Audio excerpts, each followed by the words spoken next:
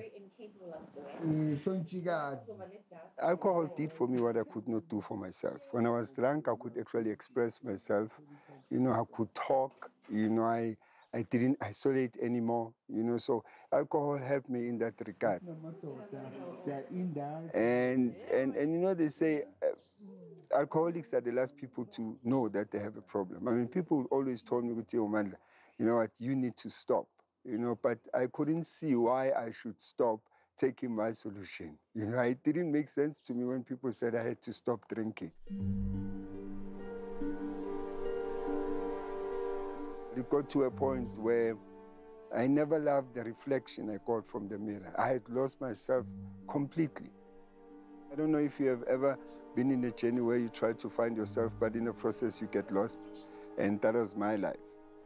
And I guess one of the things that propelled me to change was having to witness the pain, in my family. I took a smile out of my mother's face and I put it on a shipping queen. I took their joy, I took their serenity. I never stole only tangible stuff, but I stole their peace. I remember there was a time my sister said to me, Mandla, why you have done so much pain and you have inflicted so much pain in my parents, and yet you don't have the audacity to die. Why don't you just die so that I could have my family back? Now I realize she was not saying that out of a hatred, but it was because of the pain that I put her through. Alcohol affected me in a way that when it comes to Indabazum Sevens, everybody knew that on Mondays I won't pitch up. And if I do pitch up on Tuesday, I come with a sick note. Fridays, Monday, I won't pitch up. Payday, I won't be there. And also my productivity. I wasn't productive anymore. And then I knew that it was just a matter of time before I get fired.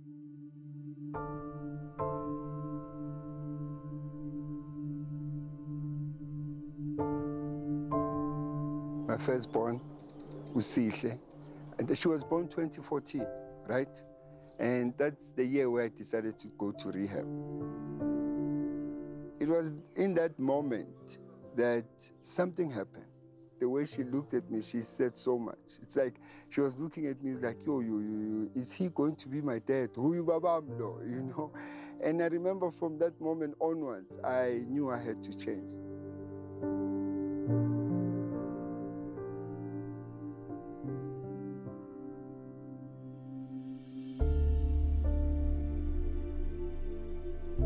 A man is not described by the things that are tangible, but a man is described by how he conducts himself. Maybe this should be our question. One alcoholic talking to another in a therapy, with therapeutic value, So I realized maybe now I can pass on the message of hope to the still suffering addict because they'll be able to identify easily. Addiction, we think of Itai, Nyaope, the crystal meth, and I now realize, I think I found my purpose when I help the next suffering addict and alcoholic. So if helping the next person is part of my purpose, then I'm loving it. I used to live and live to use. That was my life. I thought drinking and drugging was a way of living, only to find out it was a way to die.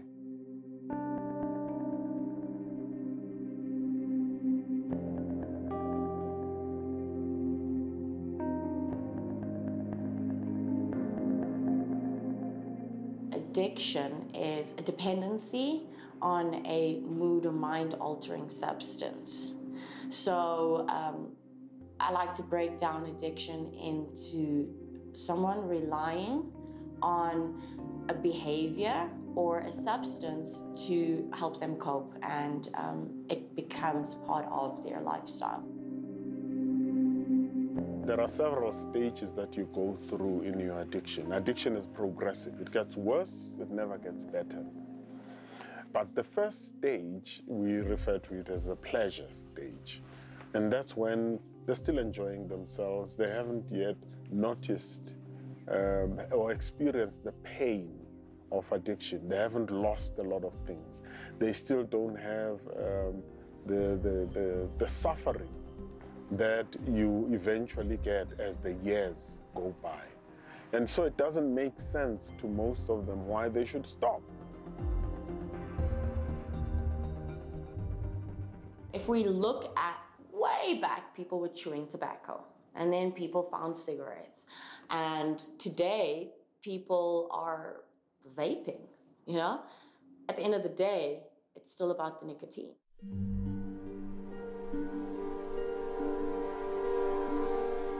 Way back was moonshine, you know. But as times are going, we now have flavored gins and flavored vodkas, and there's a hype around it, but it's still about the alcohol. We use alcohol because we want to escape what we're feeling, because we cannot handle our reality. We do not have the skills, we do not have the tools, we do not have the knowledge enough to be able to deal with life as it comes. And in order to try and cope with that, then we numb ourselves. We escape through alcohol and drugs. Doesn't matter what the substance is. Doesn't matter if you're addicted to alcohol, nicotine, crack cocaine, rich man's drug cocaine, heroin, meth, or nyope. I think that people just don't know what to do, and they are experimenting.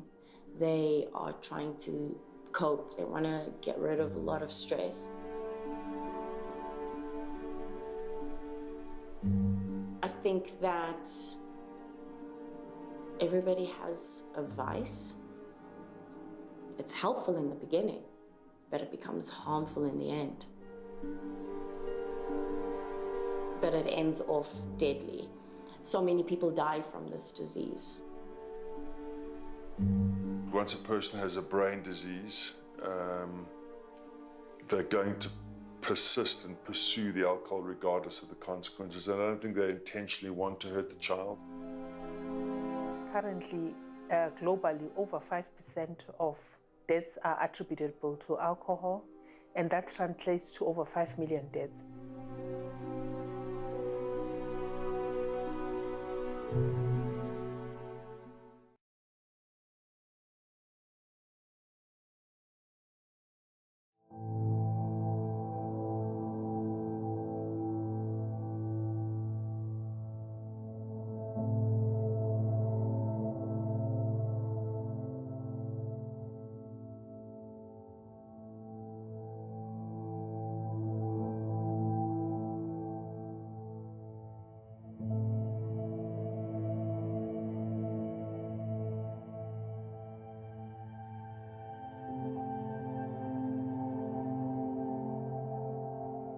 Fetal alcohol syndrome, you can see it in a couple of children when they are born. So this is when the mother drinks alcohol during pregnancy. If the mother doesn't drink while she's pregnant, there's no possibility of fetal alcohol spectrum disorders developing.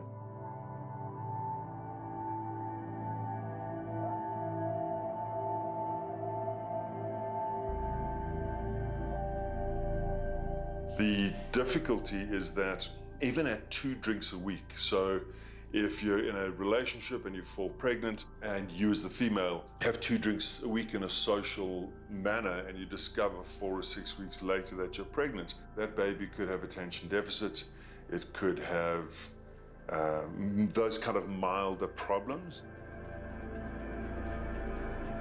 We are the worst in the world. We have 111 babies born per 1,000 have FASD. The norm, the average, is 7 babies per 1,000. So we're 14 times worse than the rest of the world.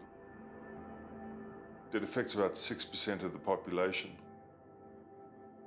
Some communities in the Western Cape have up to 29%, a third of the children are born with some sort of FASD.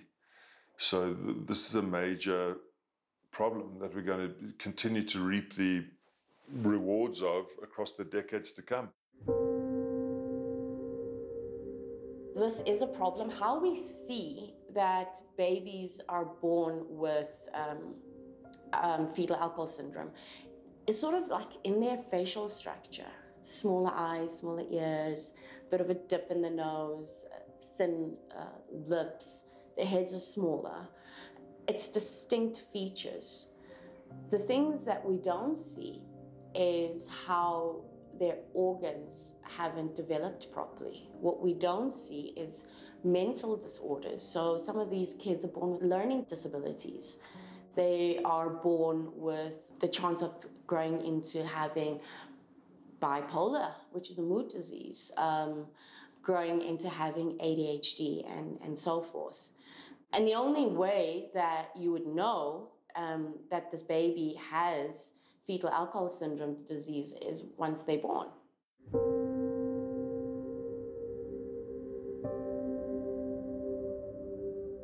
Not only this, but then the child will actually need to be in a hospital for longer and get treatment for longer, because it's like he will have withdrawal symptoms because of the mother having alcohol while she was pregnant.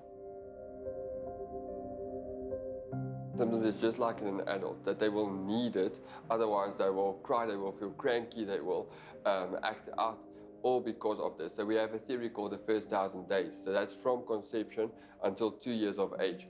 And in those 2 years and from conception, it actually is such a vital stage for the baby's brain development that it can actually have later on other mental disorders, especially personality disorders.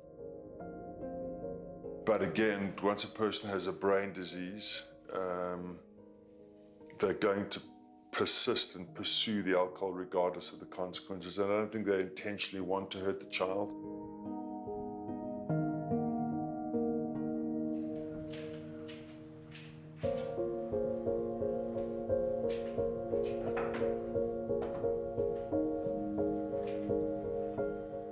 For many years, I tried to fall pregnant and I couldn't fall pregnant. We decided to adopt. Keegan was in a place of safety at the time, and just through people I know, I found out about Keegan. We went to see him on a Sunday, fell in love with him, and 2 months later we adopted him.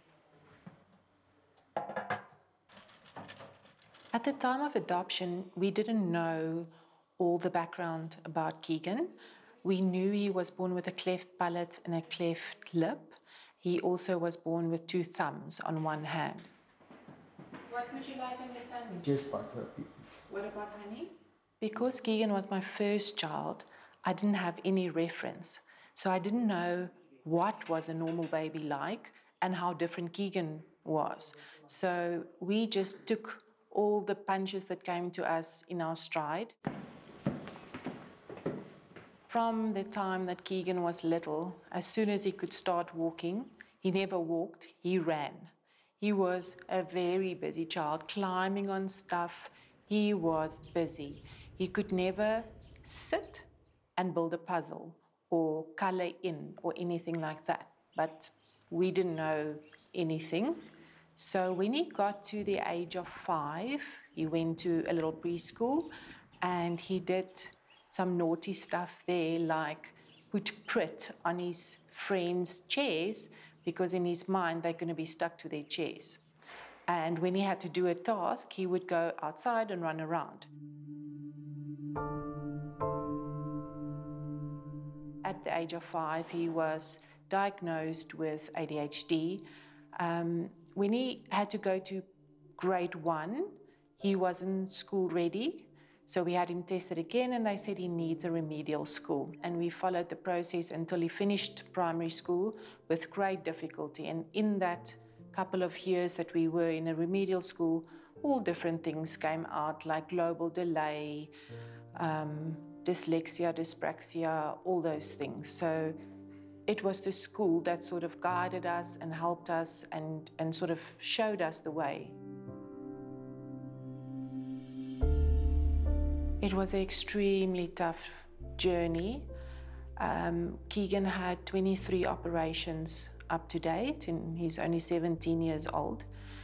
Emotionally, it's very draining to see your little baby always in hospitals, in and out, stitches, bleeding. It was emotionally very draining. Giving up wasn't an option for me. Giving up wasn't in my thoughts. I was just so blessed to have a baby. All I wanted was a baby. So the fact that I had to go through all these operations and all these things, it didn't really matter. But it's tough, and every time you go into a principal's office where there's teachers and therapists and they tell you more stuff about your child can't do this, your child can't do that, it's heartbreaking, not just for us as parents, but for my child. We think life is tough as it is. To have all these things on top of it, it's hard. It's a very, very hard journey.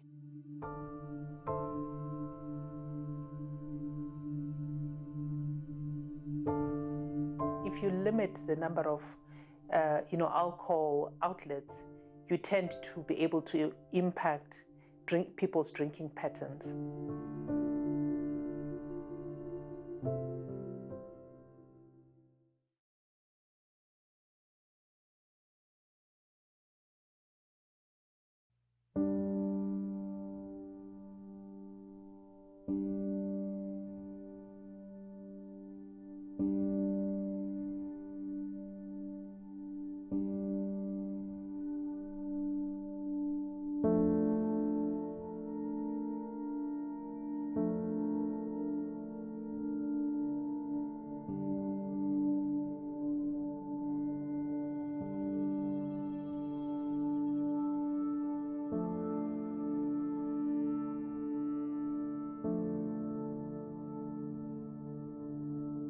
We know that we've got one of the highest rates of femicide, one of the highest rates of gender-based violence, intimate partner violence.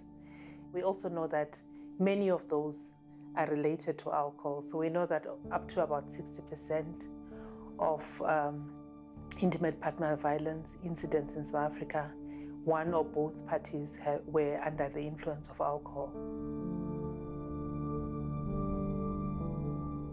But from a health perspective as well, we know that alcohol causes cancers. We know that alcohol causes fetal alcohol syndrome. So there's a lot of, again, health-related issues relating to alcohol. The data tells us that unless we intervene, we will continue to have very high alcohol attributable death rates. And we know that currently, globally, over 5% of deaths are attributable to alcohol, and that translates to over 5 million deaths. So you can imagine we're saying globally over 5 million deaths can be attributable to alcohol.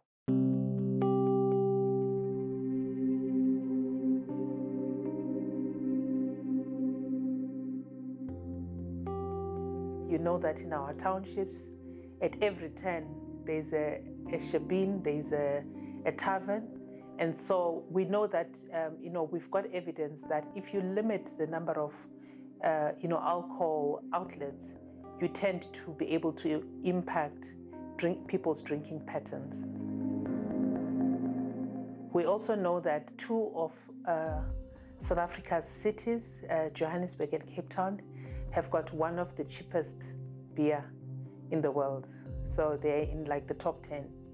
So again, price has been used globally as a way of reducing heavy episodic drinking. The alcohol amendment bill, which has been sitting in Parliament for years now, and we've been trying to have it passed, but without success. I mean, we are not sure what's happening. In fact, there hasn't been any clarity from government on what's happening.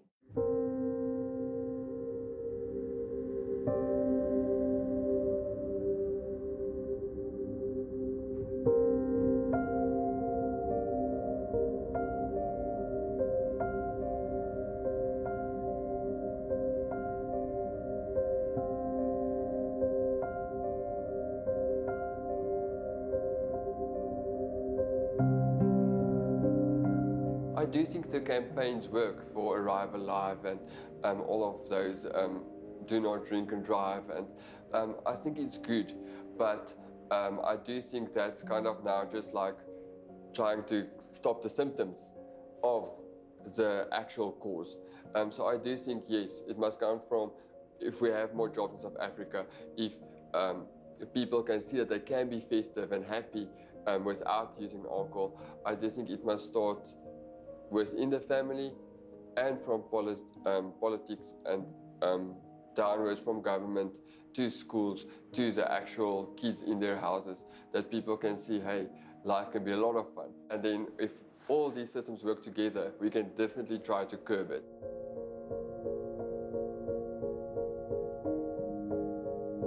But it's still going to be a person's choice at the end of the day. Even if we ban alcohol, like during COVID lockdown, people will still find a way if they want to. So I do think it might still be a long term. Trying to protect our children from alcohol abuse would really be a cultural, societal and a family responsibility. If each family took responsibility for not abusing alcohol as adults, it's going to set an example. It's so much easier for me to get drunk if my dad gets drunk. So if the father and the mother are responsible, productive, tax-paying members of society and they function well, there's a much higher chance that those kids have the chance of not becoming an alcoholic.